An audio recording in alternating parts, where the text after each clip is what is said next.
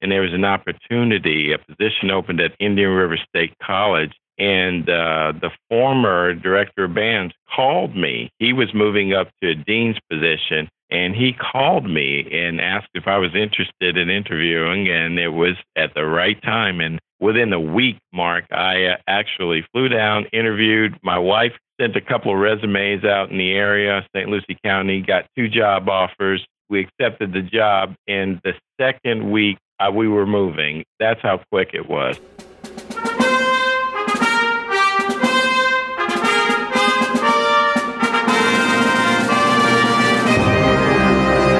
Hello, everyone. Welcome to Everything Band, a podcast that features conversations with composers, conductors, and performers of music for winds and percussion. My name is Mark Connor. I'm a composer, and this is episode number 40. My guest for this episode is John Southall. Before we begin, I'd like to thank all of you for listening and for your support. I'd like to ask if you can help me in a couple of ways. First, if you have suggestions for improvement or ideas for guests or questions, please leave me a message on Facebook, Instagram, or Twitter. Second, please help spread the word of the show. Tell your friends and colleagues to give it a listen. And finally, this is Midwest Week, and I hope to see many of you there. I will be at the CL Barnhouse RWS music booth when I'm not in a session or performance. Now, on to the episode. Hi, John. Good morning. How are you this morning?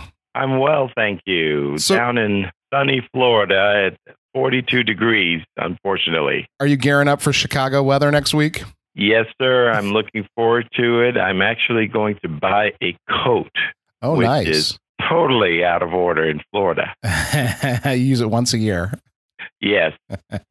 All right, John, could you introduce yourself for the listeners? Yes, I'm actually the director of bands and coordinator of music education at Indian River State College, and this is in Fort Pierce, Florida, which is about an hour and 45 minutes south of Orlando, Florida. I'm also the immediate past president of the Florida Music Education Association, and I'm also the proud music director of the Port St. Lucie Community Band.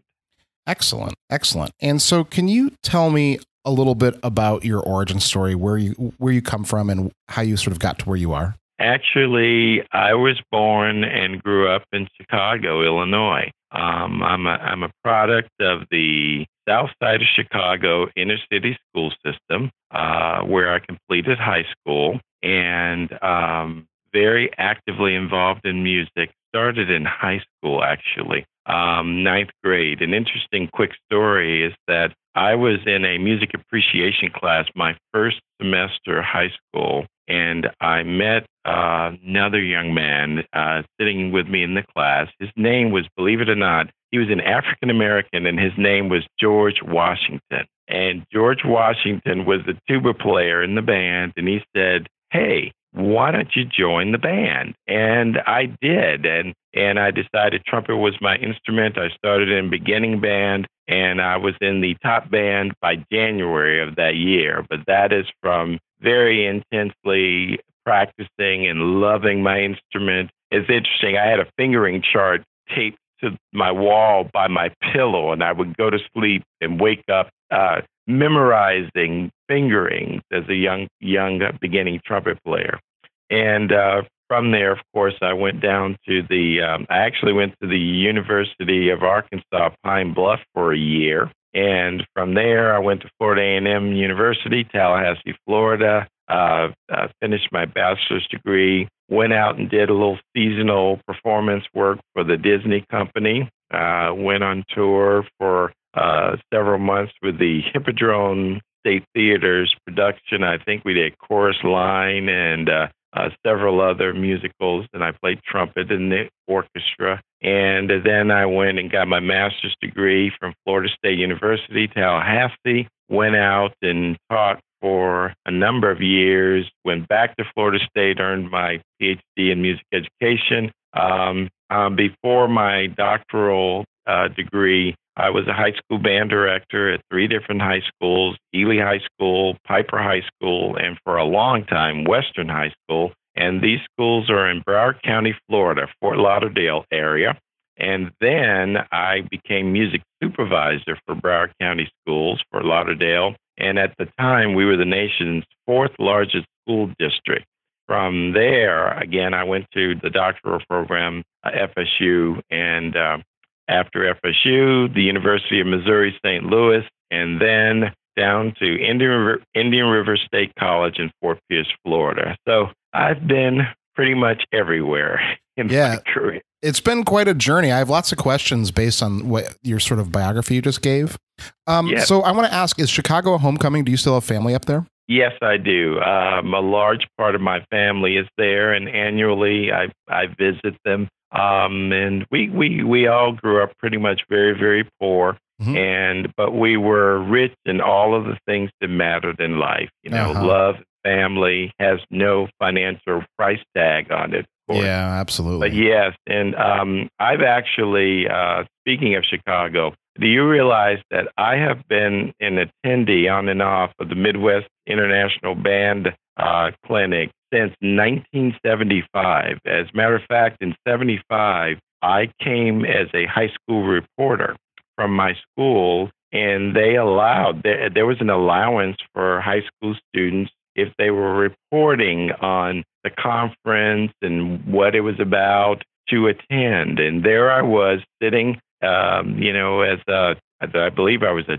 10th or 11th grader in the ballroom listening to performances. And this was back in the days when they used an LCD projector, not even an LCD, but a projector, projection screen of the conductor's scores. And even as a high school student, I could tell when the page turner would sort of get lost and scramble to flip pages to catch up with the performing ensemble. It was a wonderful experience, a true inspiration for me as a young musician. Yeah, I bet. That's an amazing story, actually.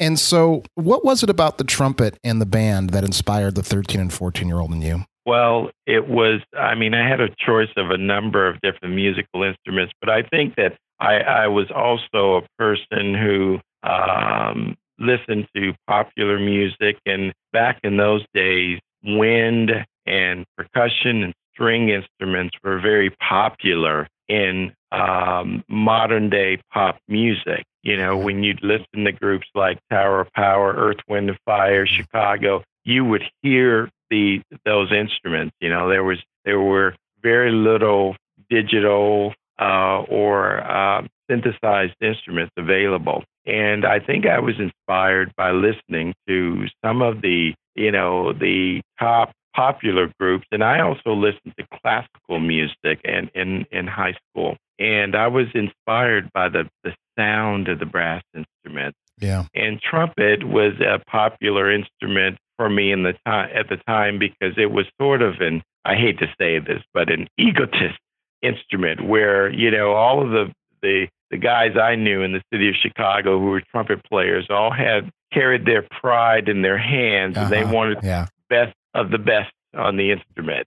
You must have had some exceptional directors along the way. Yes. In high school, Mr. George Page was my high school band director, and he was a phenomenal tuba player. I think he went to Lincoln University, Jefferson City, Missouri. But he was just a true inspiration because he was a wonderful musician, and he had a passion for wind band instruction. He was also a jazz enthusiast. So we had a wonderful jazz band at our school and performed all over the city of Chicago. And it's interesting. We had a program in Chicago that was sponsored by the Department of Human Services in the city, that actually, as high school students, we were paid a weekly stipend to rehearse and perform in our high school jazz band around the city over the summer.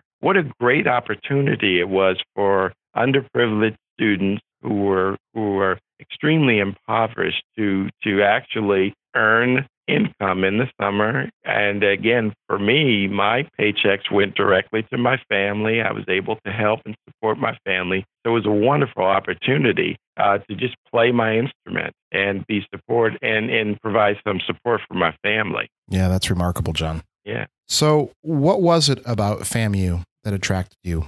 Was Doc White there when you were there? Oh, yes, he was. But here's what the interesting story is. Okay, I was at the University of Arkansas Pine Bluff. Mm-hmm. And this is a true story, Mark. I was in a trumpet lesson, and my trumpet instructor shall remain nameless out of respect. Mm-hmm. We were playing through some literature, and he said, "You know what? Just earned my master's degree, and you're playing as well as I am. You really need to go to another university." And I had actually seen the Florida A&M marching band at a Chicago Bears football game. Oh, yeah. Mm-hmm.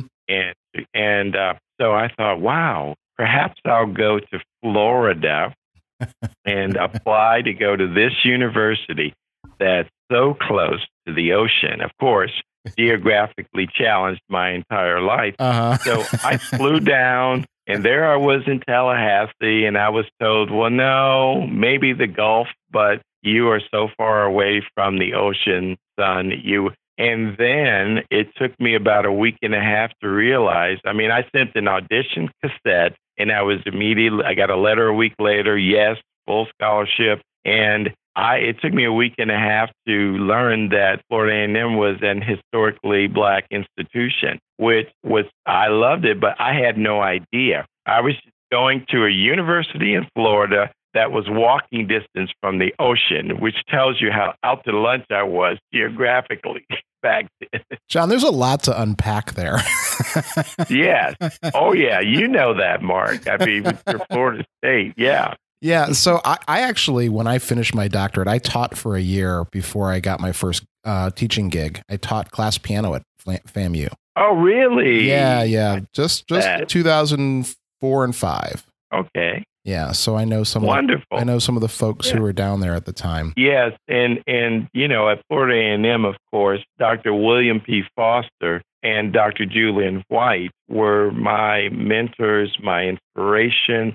I mean, I modeled my teaching and the administrative structure of my band program after what they taught me, and in the band, I was a section leader and band president. So I took that entire structure to my first high school program. And by the way, I realized the true light of teaching and understanding that even though I learned and I came in and I even had disc files of all that I had done administratively as a college leader, that it was not completely adaptable to a high school situation. So I had to learn that lesson my first year of teaching, is that what we learn in our instrumental programs in college and we try to go out and emulate after college does not necessarily fit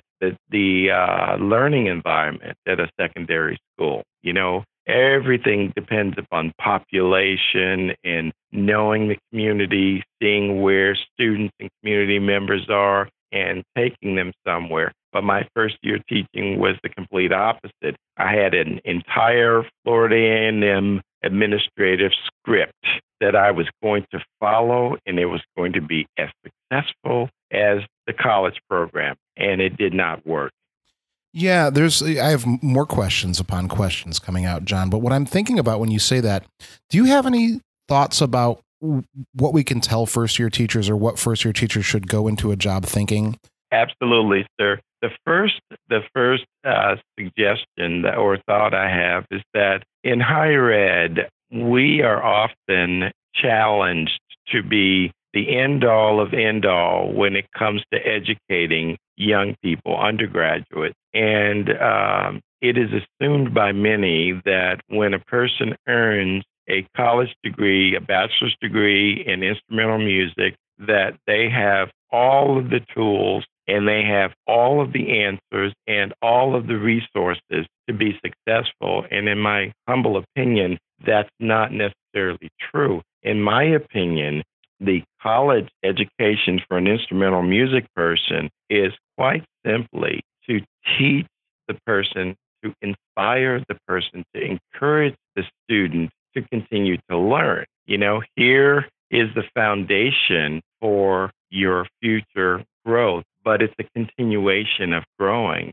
And I think that mindset should be the overarching philosophy of all music education students coming out of a program, is that we have a lot of information, we've been exposed to a lot, but we must use this as a foundation for future learning and future growth. The other thing I think I'd like to suggest for consideration is to learn about the population, listen to the people in your environment when you first on that your first few months in your position, because quite often new music educators will come into a position where they believe that since they have a certified degree and they passed the certification exam, they have a college degree, that they understand everything. But understanding that even though you have a strong background and you are an expert in many ways,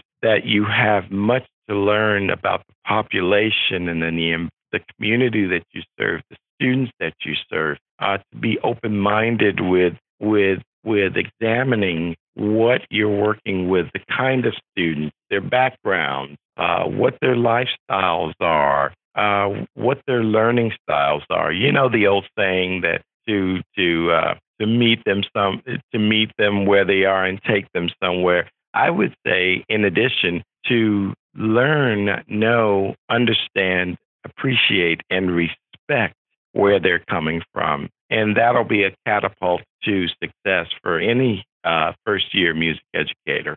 Yeah, that's really excellent advice. And that's something that's really practical and important.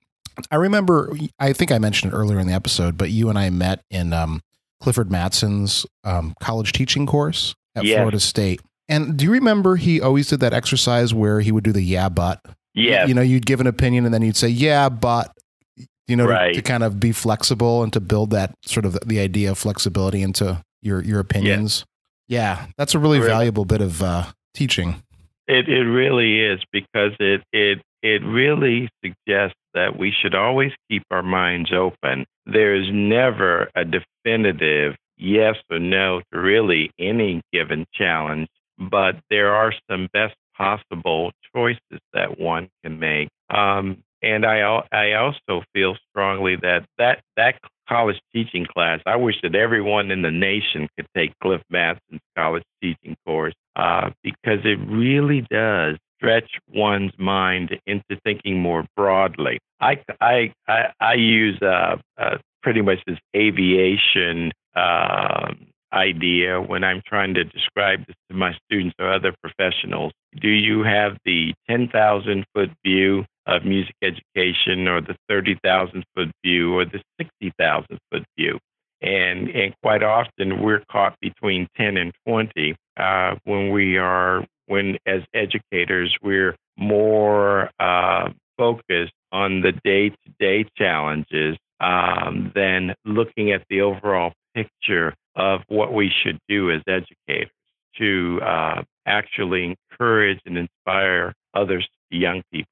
Yeah. So what do you think? What do you think is the 60,000-foot view, in your opinion? Is, in my opinion, it's understanding that creating the most diverse and inclusive, access for all, everyone's welcome music environment is the most appropriate. It is for us, whether we're band, chorus, orchestra, elementary, general music teachers, whatever we're doing, is to look at our school population and our community and create a philosophy of welcoming all into our community and creating a passion, a love, a sustainable passion and appreciation for music and the arts. This is why, for example, we have very, very wealthy people out there in the world who donate tens of millions of dollars to the arts, to our programs. But also, Mark, this is why we have community orchestras, community choirs, community bands. I have several octogenarians in my group. I have two people who are in their early 90s in my community band, and they are excellent musicians, and they love it, and they want to to participate in music making or until they leave the world. And that is the passion that we must, as educators, instill in everyone that we are in contact with, our students, our administrators, our community members. That's the 60,000 foot view, Mark. How do we do that? Well, what we have to first think about doing is not labeling ourselves as band directors, choral directors, orchestra directors, elementary teachers. We're all music educators. And music educator, the term in my mind means that we're out to share the value and to share historical information, to share the importance of music in a person's life to everyone. See, it transcends teaching in the classroom. It's everything. Everyone we're in touch with. Next week at the Midwest conference, I've been told that I'll have a few minutes to speak after my award next Wednesday night, and this is one quick thing that I'm going to talk about: the importance of diversity in life, in music education, and lifelong participation in music education. That to me should be everyone's purpose from K through 20 and beyond. Yeah, that's excellent advice. And so I buried the lead a little bit in this interview. I was saving it, but you just mentioned it. You are a recipient of the Midwest Clinic Medal of Honor this year. Yes, sir. And I have no idea how that happened, and I will accept graciously. But as our dear colleague and mentor, Dr. Clifford Matson, Florida State University, always says, there are always more deserving. There are always equally people of equal ability who deserve the same honor, and I truly believe that. So I will be accepting that award, Mark, on behalf of all of us, not John Southall, but on behalf of all of us in music education. Well, John, I'm going to speak for my listeners because I think we'd all agree that we understand why you're receiving the award. Your humility is exceptional and humbling and inspiring. So thank you. Yeah, you're receiving that award with Mr. Watkins, Alfred Watkins. Yes, and Alfred Watkins is a dear colleague, and he was a phenomenal instrumental music conductor, director at Lassiter High School in particular. He's at several high schools, but the work he did at Lassiter was just world class, internationally renowned, a dear colleague, a dear friend, and I'm so proud to receive this award during the same time period that he will receive his. But I can tell you, he's a world-class person. He's so wonderful. He's loved by all. Yeah. And he is an outstanding educator. I mean, he's retired. I think he's been retired from Lassiter for a few years, but he's still a driving force in the music education community. And again, I am in awe of his professionalism, of his kindness, and his commitment to young people. He is still inspiring hundreds and hundreds of young people every single month. Amazing. Yeah, absolutely. Well, congratulations to you both. It's thank you. Exceptional, the careers that you've had. So, John, do you have any hard-earned lessons for young conductors, young directors? Yes. Okay. So first, there are a lot. Of course. For many years, and this is going to be, I'm just saying that I think that probably this is going to be criticized, what I'm going to say, and I send my humblest apologies to everyone in advance. But in the beginning of my career, I was focused on having the most outstanding band program in the land, in the world, in the state. And my focus was completely on ensemble performance. I wanted to have the best bands. I wanted to get state superiors. I wanted to be a Midwest band clinic ensemble conductor. I wanted to do all of these things. And there's nothing wrong with that. I think that it was well suited for me to want to aspire to do that. And I did. We had the superior bands and all that. But the bottom line was that, Mark, I lost my way 4 or 5 years into my career. And I forgot about something that was very important, and that is the students and their growth and their life lessons and their well-being must transcend and be more important to me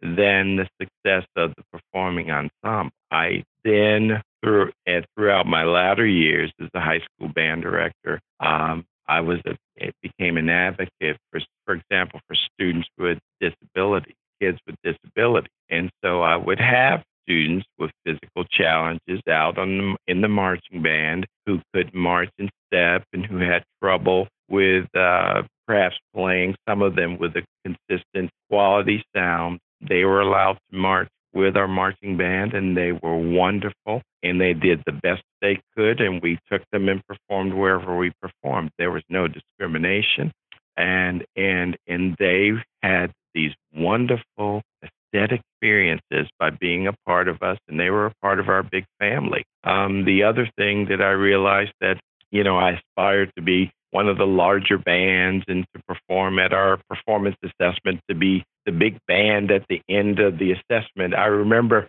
one year where we were there and we were marching, I don't know, over 200, and we were there, we performed, and we were the last group at the very end. And I remember standing there when people were leaving after our performance, and my marching band's there, and we're trying to line up to leave. And I thought, this is an interesting experience. This is something, a goal that I've worked to achieve in my career with marching band, and basically empty stadium, and we're leaving. And I really thought about that. And it was, again, the beginning of me as a music educator, understanding what are we really about, or what should we be about as educators. And yes, assessment's important.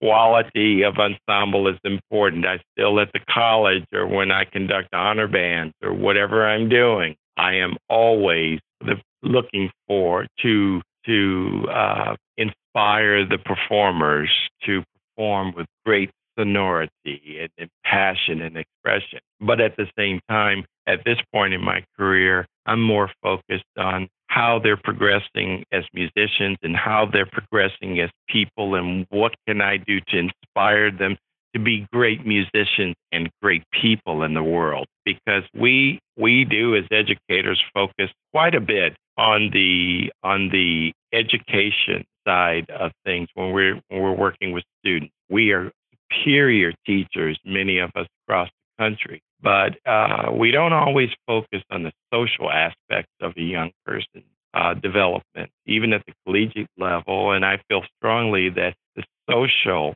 part of a young person's development is as important as the academic. And now, again, as a college person, I've seen lots of my former students go out, and the students who are extremely knowledgeable, they're extremely talented, and they have the social skills to work with parents and to work around student conflict, they are successful. The other students who have the same academic and musical abilities but no social skills are almost never successful. So I want to ask you, because you mentioned about always focusing on the student well-being and focusing on creating the best sound. But, competition is important in our field. There's a large marching arts community. There's a lot of people who make that very important. And we know that music education got its start with competition. Where's the line between healthy and unhealthy? Well, I'll tell you something, that I am a very, even though I've never been involved in the administrative side, I'm a very strong supporter of Drum Corps International. Mm-hmm. Yep. And because I truly believe that all of those students are instilled with a sense of family, with working towards a goal together. It's not about the self, it's about the whole. And those are very, very healthy environments. I agree. Again, I am not against competitive events at all, because quite frankly, that's the way of the world. Yeah. When we're interviewing for a job, we're in large competing to brand ourselves as the better and more qualified person. And there are non-competitive philosophies out also, which I am a part of. My programs were non-competitive at large, but I still believe that there is great value in both. And as far as the middle line, I think that has to be determined by the individual music educator and in the situation that they're in. In the Midwest, there's some high school band programs that have the numbers and they're able to have two ensembles. Yeah. They're to have the traditional, quote, y'all come band where anyone at the school can participate. And then for a select number through audition, a competitive group. There are other schools that are only competition, and there are other schools that are only interested in seeing growth through a festival or a music performance assessment. And I think that they all hold a special place in our world. And I think that if you look at in the classical music world, how there are artist competitions that young people can participate and win tens of thousands of dollars. There are international violin competitions where the winners can, a college age student could win hundreds of thousands of dollars. There are composition contests, this, where there are cash prizes, and these competitions can affect the person's financial bottom line. I think that they're all important, and I think they're all of value, Mark, as long as at the foundation of everything, the student is kept in mind, that it's about the student, that it's about, and yes, we are going to work in this competition to win this event, but not at the sacrifice of any kid in any way, in any young person's growth. And again, I don't have any negative stories about either side. It's just simply that, yes, as an aspiring music educator, first year teacher, you're going to have to decide if you're director of a program, where do you want the folks to be, to what direction? And I can tell you, there in some competitive marching programs, high school, there is more of a sense of togetherness than in some programs that are not competitive. So it never should one think that competitive anything is bad, because that's untrue. It's good and it's healthy, but it's not for everybody, just as non-competitive programs are not for every school. And actually, Mark, I think that there should be a mutual respect from everyone, all sides, for everything that we're doing with our program. And that's another thing, too, where people get opinionated one way or the other, and that's when the Battlestar Galactica starts. Yeah.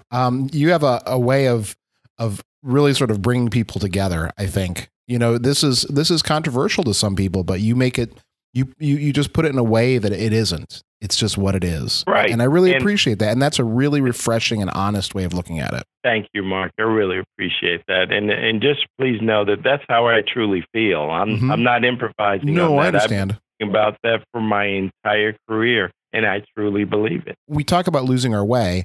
We can lose our way in a big sense, but we can also on the day-to-day basis lose touch with that 60,000-foot view. And I just was thinking about it while you were speaking earlier about how when I lose touch with what I want to do, it always comes back to putting my focus back on the students, and then I find my balance again. Yes, absolutely. Because when it's the whole scenario of here's a stimulus transfer for all. Is the concert performance happens. At the end of the performance, what happens, Mark? The conductor stands on the podium, or they will step down, face the audience, arms out, and take a bow. So the perception could be that, well, is it about the conductor or is it about the ensemble?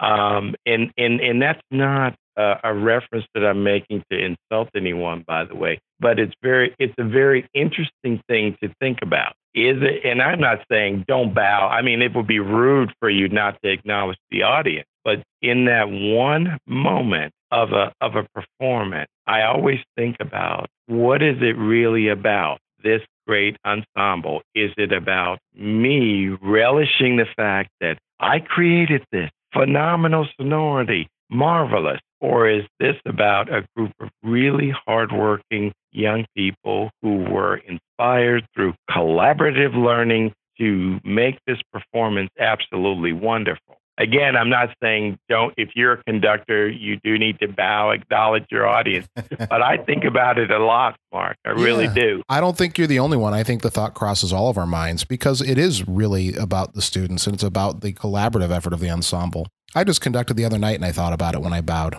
In a concert performance, and I think a couple of weeks ago, I did some wind ensemble concert series. I think there were 4 concerts across 3 days. And I can tell you, every time at the end, especially, I take the bow. I think about this, and I'm always very nervous about it. I mean, I wish one day I could have the courage to just have every member walk one at a time to the front of the stage. It would take 30 minutes and be acknowledged. Yeah, it would be take a while though. Not really practical, I guess. Oh yeah, not practical right now, right. How do you find work-life balance in a career as a music teacher? Well, it's very challenging. My wife is an elementary education person, but she's also a flute player. My wife, Kelly, she played as a college person professionally, gigs on the side, that sort of thing. And it's very difficult. You know, we've raised 2 daughters, and now we have 2 grandson and granddaughter, 2 grandchildren. And even now, it's just very difficult to have the balance between personal, family, and professional. But I have to tell you, Mark, that every time my professional gets out of balance, even in a single day, for example, yesterday where I had to conduct a wind ensemble at 2 graduations, and then I had community band that night, as I said earlier. Well, from 7 a.m. until 10:30 at night, I'm not home. I'm not available for my family to support, and it becomes quite a challenge. And it has been my entire career. However, the importance of spending as much energy and as much time in balancing my personal life, my family life with my professional life makes me as a person happier, healthier, and my family is much more stable. We're all happy, but we're never happy when Poppy is out and very, very busy. And quite frankly, I'm not happy. So it is important to work, again, take as much energy as we put into being the best professional we can, music educator, into our personal lives. It's vital. It's important to our success. If we're only focused on our professional growth, Mark, it can prove to be a very unhappy life for us. And guess what? For our students. I face this a lot. I have 2 young children, and so I work some long hours sometimes. And, you know, as I left the door, my 7-year-old daughter said, you know, I can't wait to come home tonight. We're going to play. And I thought, oh, I'm going to be tired, but, you know, I'm going to play no matter what. That's right. And, on a Friday after work, my wife and I either visit with one daughter's child or the others, and we're tired from working a full day. But the love and how young people can inspire, and the sense of family and being loved is so important. It's so important. Isn't that the truth? Yes, sir. So, John, what are the challenges facing music education, and how can we best meet them? Well, I think one of our biggest challenges is that we have to create more Mark Connors in our world of music education. Worldly people who go into the profession and they understand that I'm a great trumpet player. I'm a wonderful violinist. I have a beautiful, beautiful voice. I'm a wonderful vocalist. But my mission is to inspire all, to bring like a magnet everyone in my school environment into my program. You see, that is if we look at the numbers, for example, even in the state of Florida, we see a statistical decline in the number of students who are in orchestra programs, who are involved in band programs, who are involved in choral programs. We see on the elementary level, administrations. We have over 60 school districts in Florida, school district administrations who have tried to reshape what an elementary music experience is. Kids who only get 20, 25 minutes a week of music instruction. And we have to continue to inspire a more worldly view of music participation in order to survive as a profession. You see? What's interesting to me is that some of the people around the country who have very large programs and they have lots and lots of students involved, they are doing very, very well, and they're not as concerned as those who are in rather dire straits with involvement. But I wrote an article for the Florida Music Director last year entitled "Diversity in Music Education: Why Should We Care?" And I wrote this article to hopefully inspire people to understand that no matter how strong their program is, how outstanding, the importance for them to inspire others and to help others in the profession to develop outstanding programs with as many students as possible is of paramount importance, because the number of prominent, large enrollment, instrumental or vocal programs even across the country, they're declining for many reasons.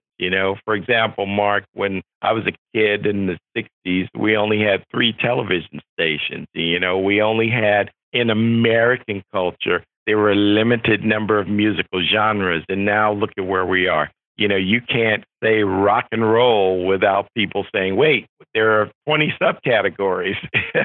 Yeah, isn't that the truth? There's so many choices. We have the technology has advanced in the last 60 years more than it's done in the last 200 years. If we can think it, if we want it, we have access to it through internet. So there are more, not necessarily distractions, there are more choices for young people these days. And as music educators, we have to look at that very seriously and understand that we have to be, in order to keep our vitality, to retain our value, to inspire people, we to be relevant in the world of education, we have to inspire absolutely everyone to be a part of our program. And unfortunately, for those who are focused on just having a superior ensemble, that's not going to be enough in the future. I know some,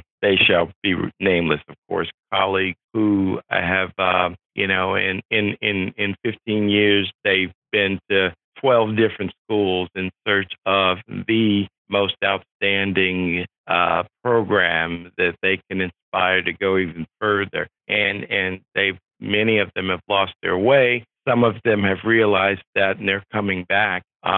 But in Florida, when we pass the teacher certification exam, we get a certificate of success that says music education K through 12, whether we're band, choral, or orchestra focused, elementary, it says music education K-12 is our certification, which again, my thinking is that if we are music educators, then we should have this worldly degree. If our certification were band, and maybe in some states it's like that, so I'm not claiming knowledge of any other state. That might be a different story. But if K-12 music educator, music education in Florida, it simply means that we have a very broad certificate.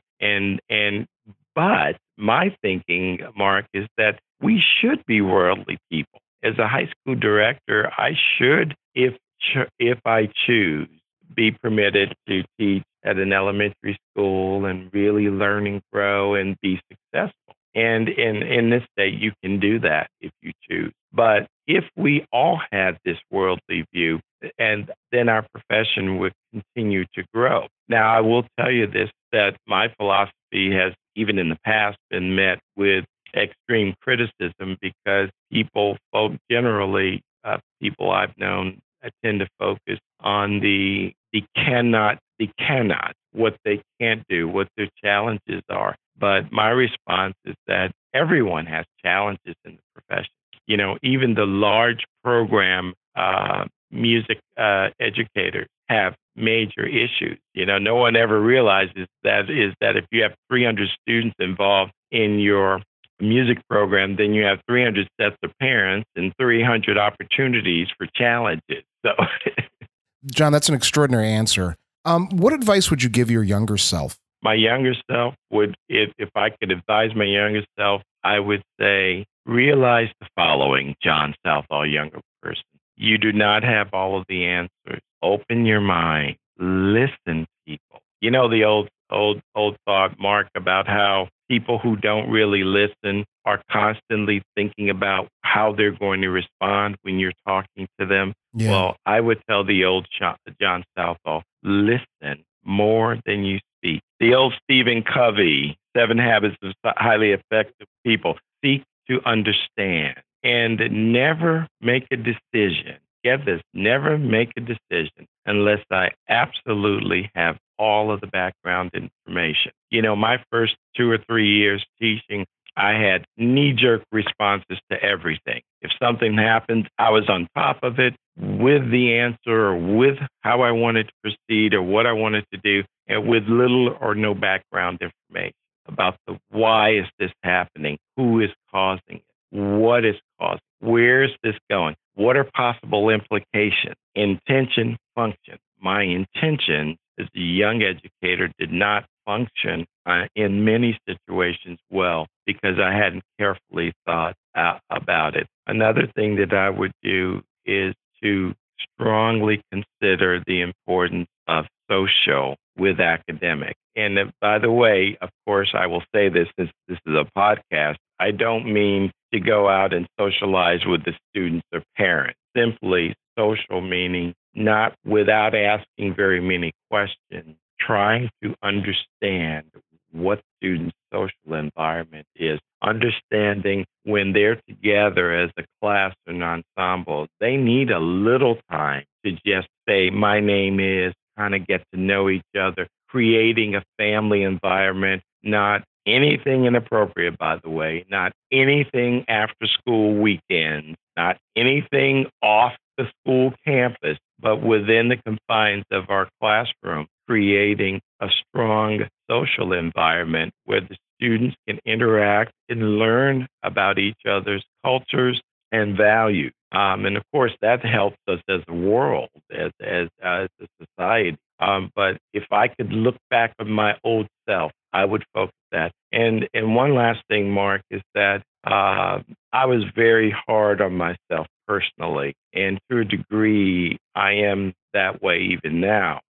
This award that is being bestowed on me, I still, to this second, don't believe that I deserve it.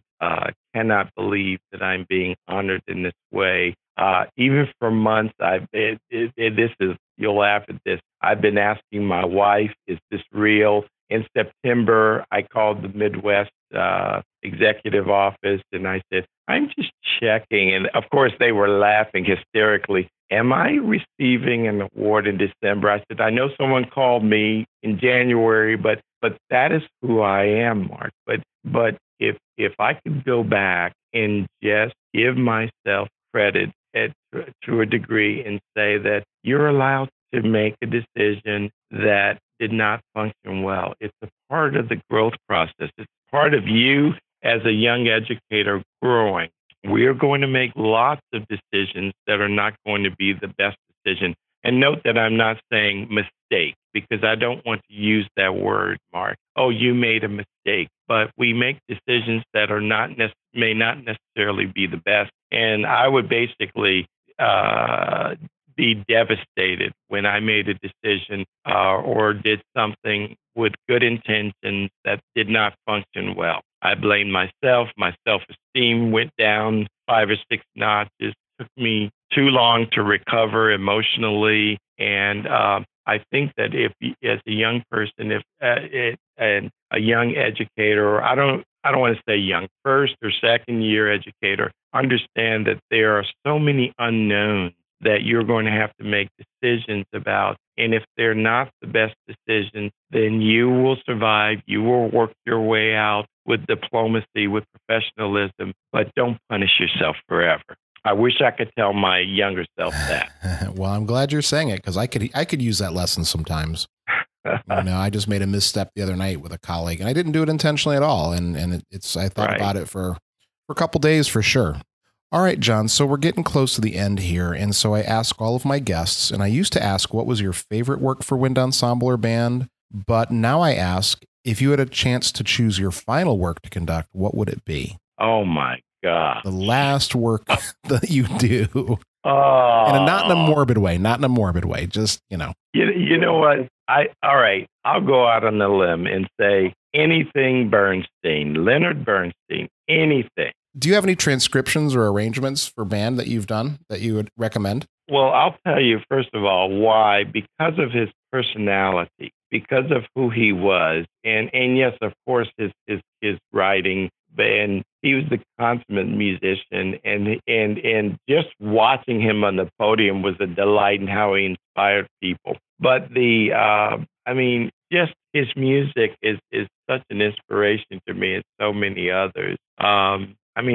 Let's see. I'm trying to think of what would be my favorite. Of course, the Candide Suite, and I've conducted that several times. That piece is absolutely wonderful, and I would say that would be one of my best Bernstein transcriptions to consider. Mm-hmm.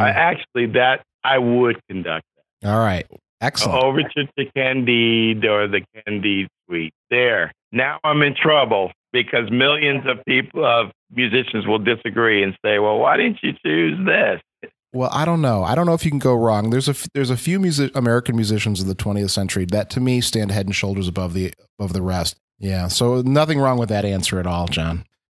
So I mentioned that you're receiving the Medal of Honor at Midwest. What is that ceremony? What time and what day? It is going to be Wednesday night at 7 p.m. It's the Doc Severinsen concert. So I'm hoping that I will get the opportunity to maybe shake hands, meet Doc for a second. And as you know, Mark, Doc is a pivotal figure in the music world, and he ran the Tonight Show band with Johnny Carson when there was actually a live jazz ensemble that really played and real musicians on television. So it will be an honor to meet him and receive this award at the beginning of his concert. I'm looking forward to it. I am. I hope you're there. Will you be there? Will you be in town for that? I hope I will be. I will be at the clinic. I am not sure if I will be at the Doc Severinsen concert. There's a couple things. That's the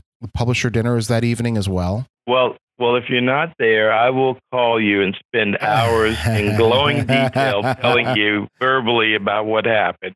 Stop by the Barnhouse booth. I'll be there and say definitely, hi. Definitely. I will be there, and I am truly honored, Mark, that you would even consider me for this program. And I seriously, I appreciate the fact that you are asking me to do this, and I hope that the listeners will find some value in what I'm sharing. Oh, I'm sure they will. John, this is an exceptional interview. You're an exceptional man and very inspiring. So thank you. The praise is well deserved. So last thing, how can people get in touch with you? Well, my email address, very simple, John Southall, JohnSouthall @me.com, me.com. That's the best way to contact me, and I will most certainly, in a reasonable time period, respond to anyone with any questions or thoughts. Love to communicate with anyone about the profession. I will confess, though, that I truly believe no one person has all the answers in our profession, and I don't. But if you care if you'd like my opinion about something, I'd certainly love to correspond with you. All right, John, this has been a terrific interview. Thank you so much. Thank you, sir. And I look forward to seeing you next week. Yes, sir. And happy holidays to you and everyone. And you as well. Thank you, John. All right. Take care. Bye. Bye-bye.